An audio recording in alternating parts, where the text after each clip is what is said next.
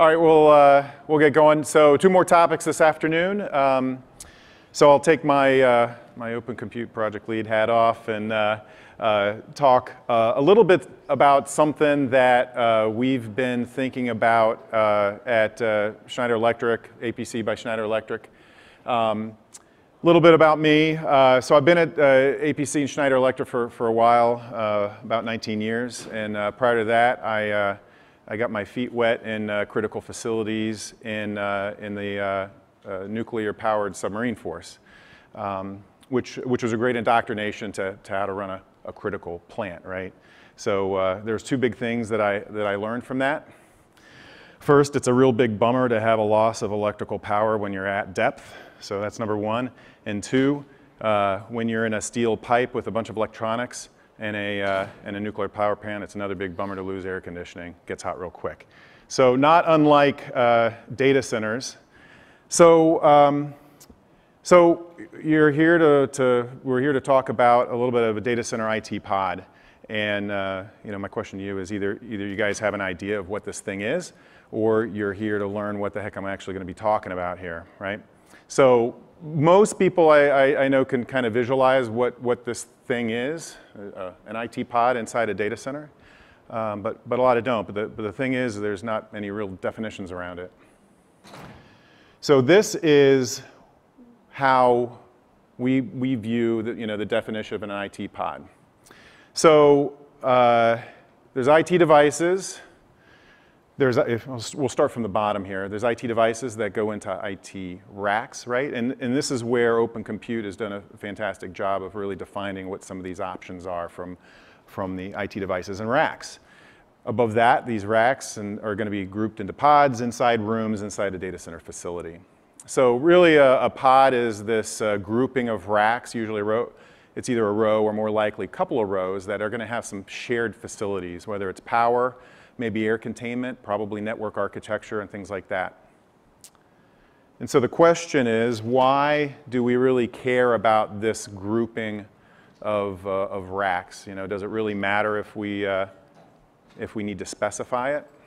So I'll make a kind of an analogy. I think there's enough people in the room that might remember in the mid-90s, maybe if you're building your first server room, you decided to buy a baker's rack and stick some tower servers on top of that baker's rack and maybe tie wrap a power strip to the back and plug this stuff in. And it worked pretty good when we were starting off. But then maybe you needed to get your second baker's rack to expand your tower server in your server rooms, and it starts to get unmanageable, right? So you can't remember where the cards go. So stuff starts to get organized into an IT enclosure, which makes life a heck of a lot easier, especially operationally, then also organizationally from a space perspective. And so a pod is going to perform a similar function to that to racks.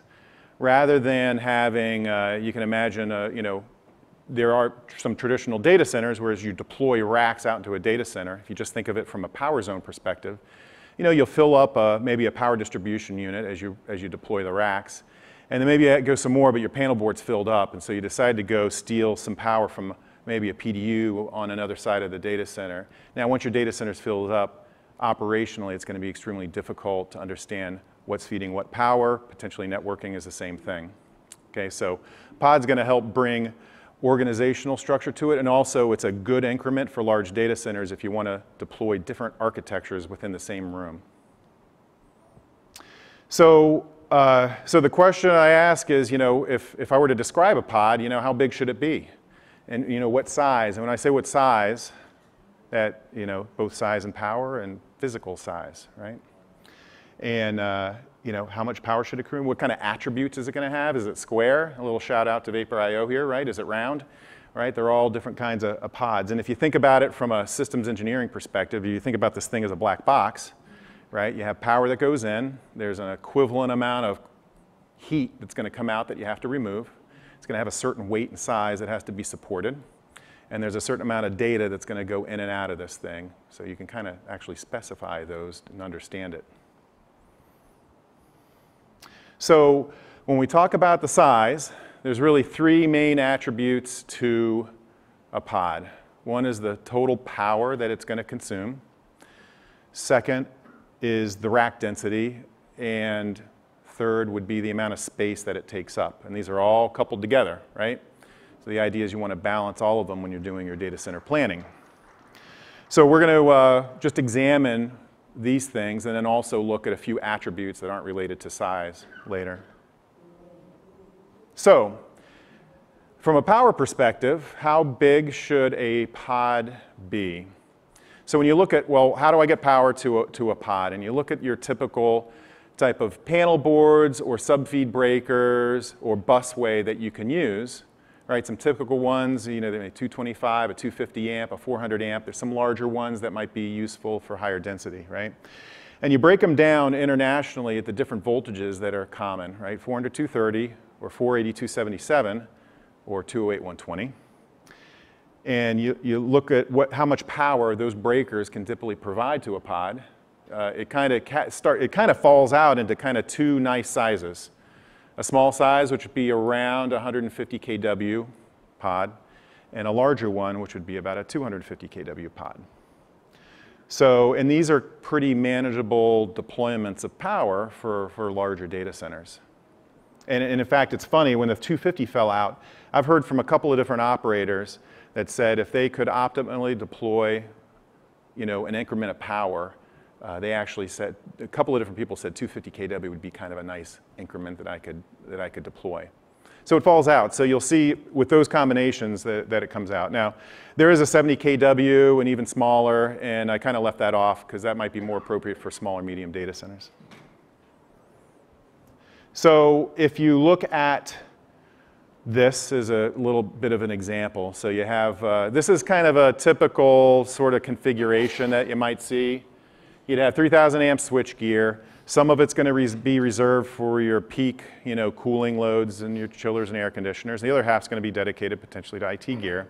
Larger data centers might have separate switch gear, but just into this example.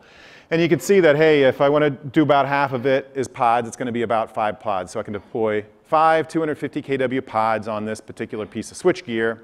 Then obviously you can step and repeat that switch gear inside a larger data center. So pretty straightforward. Those numbers are stuff that you've seen. So that's the power side. When you look at the physical space, you say, well, how big should a pod be, right? How long can I make a row? And it's a little bit mushy, but what you find is that there are some hard requirements in certain places from a OSHA requirement, you know, from an egress. So if you have like a contained aisle, exits have to be a certain distance. And as an example, in the US, if there's a dead end on one row, the nearest exit has to be like less than 20 feet. So you wouldn't want, if you have a dead end pod against a wall, you don't want it to be more than like 10 racks of 600 millimeter racks. What we've typically seen is a sweet spot for the larger size is going to be somewhere in the 20 to 25 rack range. And for a couple of reasons, for those that do need to go around back, you know, it's, you're not getting out of breath going from the front of the rack to the back of the rack. You know, again, egress. But the best practice for size is for the room that you're going to be deploying these pods in, you'd want to try to get the largest one that matches the power capability that you have going to the pod and the density. And then modularity would be the other one. If you have a very, very uncertain growth plan, you might want to choose on the smaller side so that your risk and your capital expenditure is lower in case you grow slower than you expect to. So rack density, and this morning it was actually very interesting to hear talk about where rack density is going.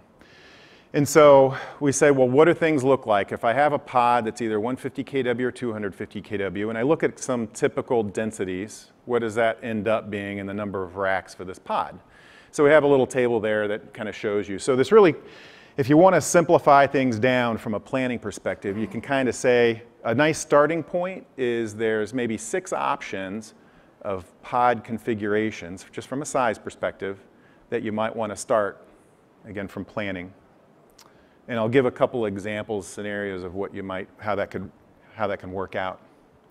Now, when I talk about rack density, I am talking the average rack density in that pod. Okay, so total power in the pod divided by the number of racks. That does not mean you can't have a 1 kW rack sitting next to a 20 kW rack. Okay, the max density within that rack is really determined by the circuit that you decide to feed that rack, right? Whether it's a 20 amp, 120 volt single phase circuit, right, on the very, very low side, or maybe you want to do a 32 amp, 400 volt circuit on the higher end. And in containment, air containment is one of these things that gives us the ability to kind of mix and match your densities inside a pod as long as you hit the average for that pod. Okay. So here's a couple of little examples. I kind of did that 3,000 amp switchgear scenario. Again, half of it's for cooling stuff. The other half might be for the IT. So maybe in a early days open compute scenario where the average rack density was about 8 kW, you'd say, hey, I'm going to deploy 30 rack pods, so 2 by 15, right, rows, at 250 kW, and you could do 5 of those in there. Or if you maybe hit a university that's doing some high performance computing, they can deploy 5 pods at 250 kW. They're going to be much smaller, right? They're going to be only 10 racks big because of the density that they have. But you're still maximizing the power that you're delivering to that pod. And here's another example, co-location. They typically run at a much lower density because of the mix of customers that they have. So an average of 6 kW rack is not uncommon to see what happens for a co-location company. So those would be nice long rows. Again, still 250 kW in this example.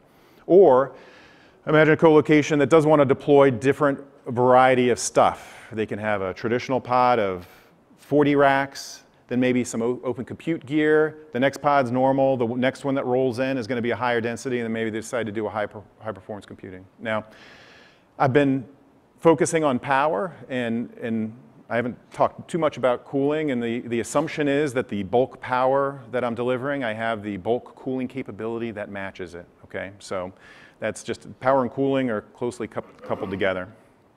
Now, I visually made the last image intentional to have all the varied pod sizes. Now, if you weren't planning to have those high density pods, you kind of look at that and you'd see a bunch of wasted space.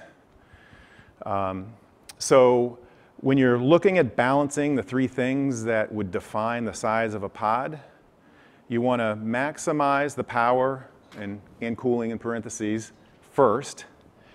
You want to underestimate the density, which seems a little counterintuitive. And the reason you do that is because usually space is your cheapest commodity, okay? Now, in the early days of data centers, what happened, who here has heard white space is extremely expensive? Who's heard that, right? Because they took, real estate people thinking square meters or square feet, and they apply all the physical infrastructure of the power and the cooling and all that stuff to the size of the white space, and they say it's expensive. Well, in reality, the white space is what is expensive, it's all the power and cooling stuff. So if you look at that photo of the data center, that thing might be full. So it could be completely full data center, but it doesn't look like it. So what happens usually in a lot of enterprises, you'll have management come down who probably approved the budget for the data center, and they'll come down, it's like, why isn't the data center full? You guys are wasting my money, and you'll say it is full. He goes, well, it doesn't look like it's full, right? So that's something that a lot of enterprises have to get over, but non-intuitive. So if you think, hey, I want to be high density, I'm going to deploy, 15 kW racks in my facility, plan on 6 or 10. And if for some reason the racks don't roll in at 15, you're good because you have the space. If they do roll in at the high density, then you just have some empty space, which is a pretty cheap commodity to waste. So hopefully that kind of makes sense. Now, there's other attributes that you'd need to do to fully describe a pod, right? Not just its size. So one, on the power side, I'll just show a couple of examples here, is what are the different configurations that you theoretically could have? So the upper left might be a nice example where you just need 2 feeds, maybe an A and a B feed of 480, 277 for a North America-based open compute style pod. If you move down one, let's see, I'll go down one. If you go over to China, this is a configuration that's been done in Project Scorpio, where you have your typical IEC voltage coming into the pod. One side goes to a DC rectification system that goes to 240 volt DC. The other side is raw AC, so the IT equipment actually gets a feed from AC and a feed from DC. In the upper right corner might be a more traditional data center that has raw utility on one side, but a UPS on the other. And the one on the bottom is just a very traditional type of pod with maybe centralized UPSs and an RPP at either end. And these could all live, well, except the 480, well, you know, could all live in the same data center. You could have different configurations in the same room, input voltage, barring that. Pretend it's all 400, 230, makes life easier. So another aspect is how are you getting the services to the racks? So there's obviously containment for the air stuff. There's a power feeds that have to get to each rack, right? It could be busway, it could be an RPP. There's networking cabling that has to get to all the racks. So traditionally, you can mount maybe power underfloor, networking overhead. Open compute more and more is, especially with the weight, that non-raised floor data centers are beneficial. So then all that stuff is going to be overhead. So you see freestanding containments is an example of one way to get the services needed to the racks. Now, this is a bit of an eye chart, so don't worry. And these are all going to be posted on the internet, so you can take a picture, but you know, as of Monday, you can download it if you want. So this is just a kind of a proposal of, you know, if you wanted to specify this thing called a pod, what would you have to do, right? So, you know, what's its input feed? What's its final distribution information? How many racks is it going to be? What's the average density that you're shooting for? Potentially, what's the network architecture? This is outside my realm of expertise, but what's the network architecture inside the pod? You know, how are you going to do cooling? Do I need to deliver air to the pod and remove heat, or do I need to deliver water to the pod? Maybe there's overhead coils, or maybe there's rear door coils. And does it need any type of security? Are there doors, not doors? Is it in a cage? Things like that. So this is in a template of potential way to specify your pod. And next slide on some examples on how to do that. So, you know, the input feed, 1N or 2N, the type of redundancy, where the UPS, does the pod have its own UPS inside? Maybe it's in the rack, maybe it's in the pod, maybe it's upstream from a failover perspective. And the average density, I talked about that stuff. So takeaways from the talk here is, you know, why would we care about a pod? It's just a group of racks. Well, one, it brings organization and operational efficiency to the overall white space within the data center. And it gives you a nice increment of deployment that would allow you to actually diversify the type of architectures you have in the same data center. And that might be of interest to people thinking of going to OCP or potentially co-location companies. The second one is from a simplification, you know, a starting point from a planning, you know, there's two power sizes, roughly 150 and 250, and maybe 6 options with regards to the number of racks and the densities. And that's a great starting point for planning. And then and the last tip that we've talked about in a couple of different white papers is underestimate your density in the planning phase, because the floor space tends to be your cheapest asset, you know, unless you're maybe downtown Hong Kong or London or New York City or something like that. Okay. So with the floor space thing, I was thinking of this earlier in the day when we were talking about 36 kW racks. Now, I would propose that if there is a technical reason from a IT architecture to put it all together because the pathways are much shorter and the IT works better, that makes sense. If there's no other technical reason, I mean, don't just jam the stuff in a rack just because you can. Because the asset that you're trying to save, again, floor space, isn't the most expensive thing you have to deal with. So just keep that in mind.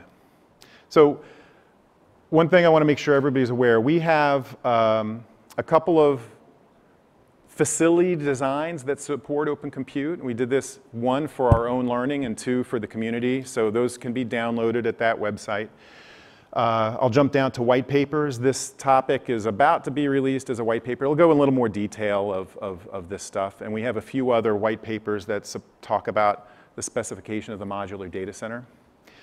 We also created a brand new trade-off tool on this topic. And it's very simple, but it's kind of neat, where you can specify the full power of the pod and understand the input breaker, the number of racks you can get, the physical floor space that the pod's going to take, and also the number of breaker positions that would be needed to feed those racks and the recommended breaker. So it's a kind of neat little simple thing to play around with, and that's going to be published within the next week too, and that can be found at the tools.apc.com. So all free stuff, you just go there. In fact, if you go to those links right there, we don't ask for your name or email address. The marketing people are not going to be happy with me on that. But we would like to hear your thoughts on this topic in the presentation here. So if you go to the schedule, there's a link to a SurveyMonkey. And if you just give us your comments on this, you can come to our booth and you get a free mobile power pack. So a plug for that. So yeah, we like to hear feedback to see if this topic is relevant to you at all, and if it's even important, you think, to the community. So we just wanted to throw this out there.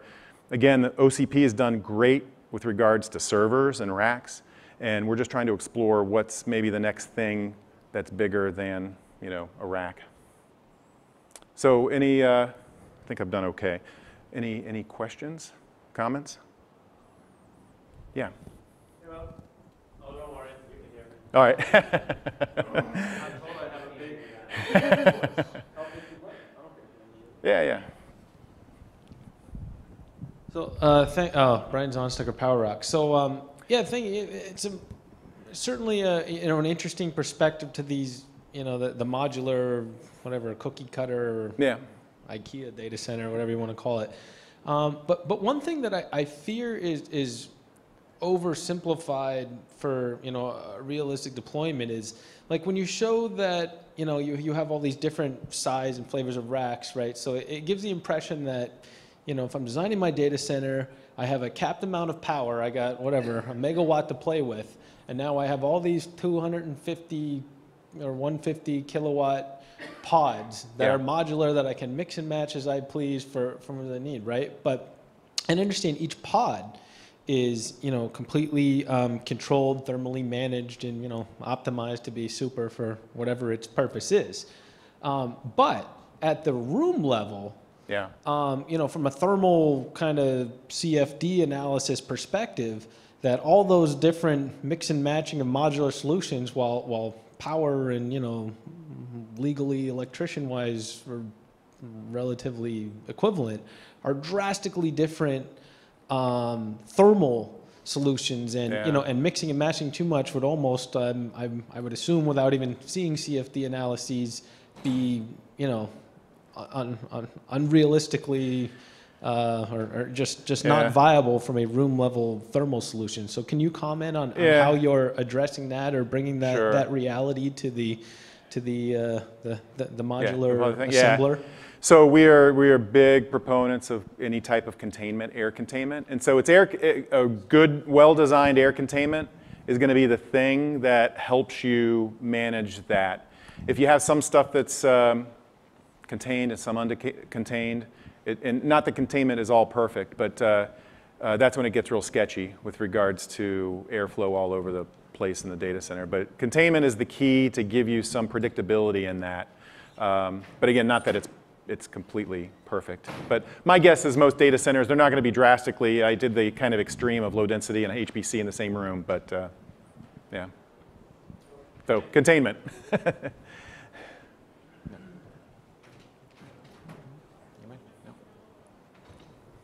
All right, I think we're out of time. So, all right, thanks everybody.